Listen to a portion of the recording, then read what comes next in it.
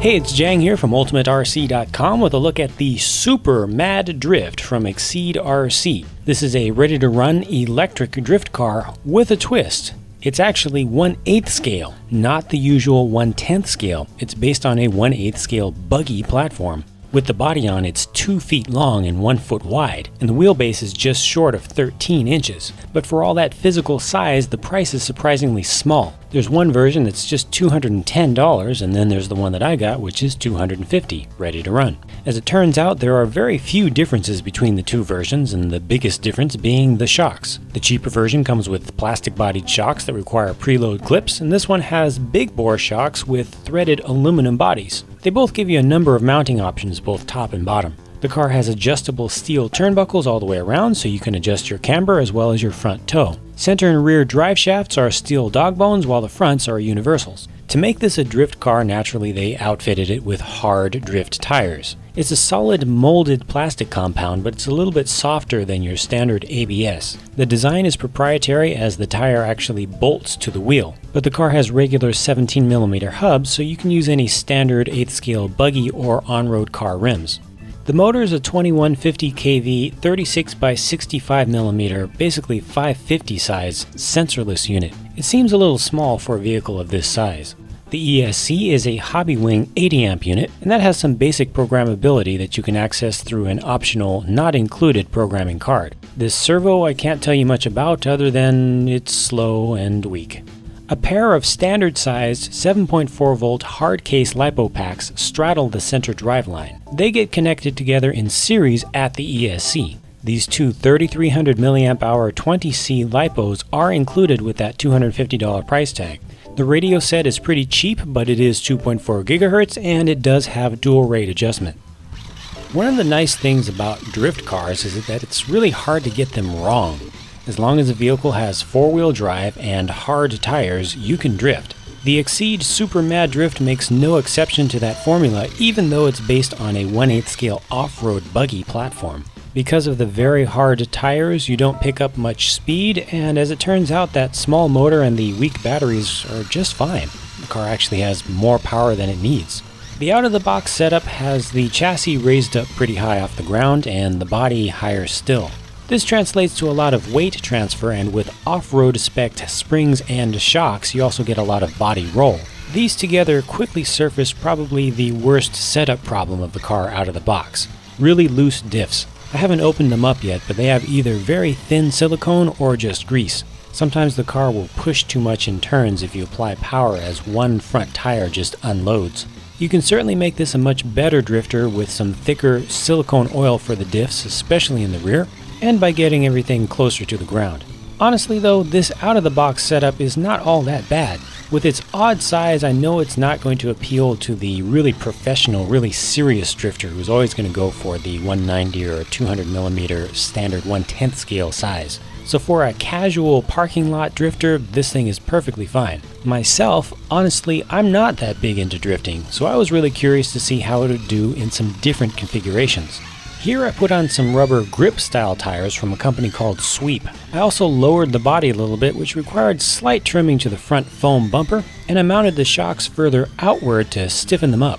With rubber tires, I was actually able to get some speed runs in, and the car topped out at about 35 miles per hour with the stock gearing and stock batteries. It got around the local on-road track pretty well, but it still had a lot of body roll. Elite racers will hate that, but to me it just seemed realistic, and it's actually fun to drive like this. It has pretty respectable acceleration and great brakes. With the tires warm, the car has understeer both on throttle and on the brakes, while it's a little bit better at neutral throttle. On another test day, I tried a different tuning setup. Still using stock suspension components, I was able to tidy up the car's handling quite a bit. I did swap in a Power HD 1501 servo though. That cost $12. With this round of changes, I picked up a little bit more positive traction at the front and also loosened the rear just slightly. This let me drive it with a little bit more aggressiveness and consistency. You'll notice the car is carrying a little bit more speed through the turns, and it's hugging the corners more closely. For my next tune-up, I actually jacked up the ride height and put on some old buggy tires. These are Proline Badlands, well used, many years old, on some old OFNA wheels. Apart from those wheels and tires, everything else is still stock, except for the $12 servo. The Mad Drift had become a mad rally car. Basically now it was drifting on dirt and gravel instead of tarmac, and it was great fun throwing up rooster tails all over the place. However, this is still really flat ground, while real rally cars tend to jump a lot. So how's this?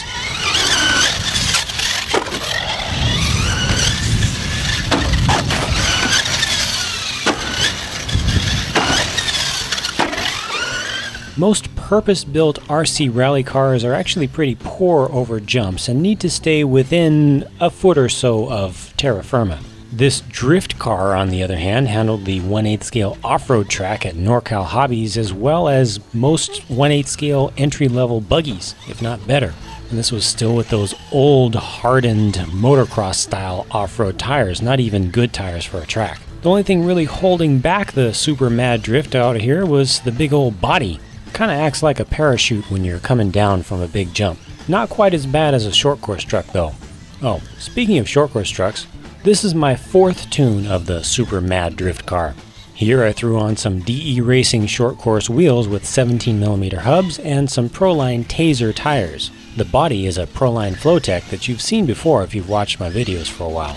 Here I finally did spend some money on some new chassis parts. They're just to support the short course looks though. I got the front bumper and body mounts from the Exceed RC Mad Bash. That's one of their short course trucks that's based on this same buggy chassis. I could have gone on and on like this. You can attach a wing and turn this into a buggy, or stretch out the length and width and put on some big tires and you got yourself a full-on truggy. But I digress. This is a review of a drift car, and as a drift car, it's pretty cool.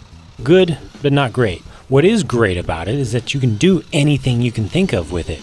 As a big 1/8 scale drift car, brushless with lipo packs, the $250 price tag is amazing. And if you don't plan on taking big jumps with this car, you might as well just get the $210 version. It just has smaller shocks and slightly different upper chassis braces. When you consider all the things that you can do with this car, now its value is just off the charts. The biggest thing that concerned me about this car is that the buggy it's based on is called the Mad Fire. Now I reviewed the Mad Fire quite some time ago and it performed really well, but its durability was piss poor. The fiber reinforced plastic material that they used for most of the parts was just terrible. I gave Exceed a lot of detailed and very frank feedback about that. They acknowledged it and I never heard anything from them again. Thankfully it looks like my feedback did not fall on deaf ears. Though all these parts are still using the same molds, the plastic compound is different. It's much softer now. Most importantly, much tougher. The weakest thing on this car now is the body. It's actually made of PVC, not Lexan. If you put grip tires on it and start crashing into hard objects, the body will start to crack. I recommend shoring up both the front and rear ends with shoe goo and drywall tape. You can find a whole video about that process on my channel. All in all though, this car is a big win for Exceed. The out-of-the-box setup isn't perfect, but you can tune it up and you get way more than you pay for. So thanks for watching this review. I hope that had good information for you. Please hit the like button on the video bar if you liked the video, or if you didn't, please hit the thumbs down button. Either way helps me out the same. If you haven't yet, please hit subscribe to get updates of new videos as I put them out, and try checking out the friendly forums at ultimaterc.com. Catch you later.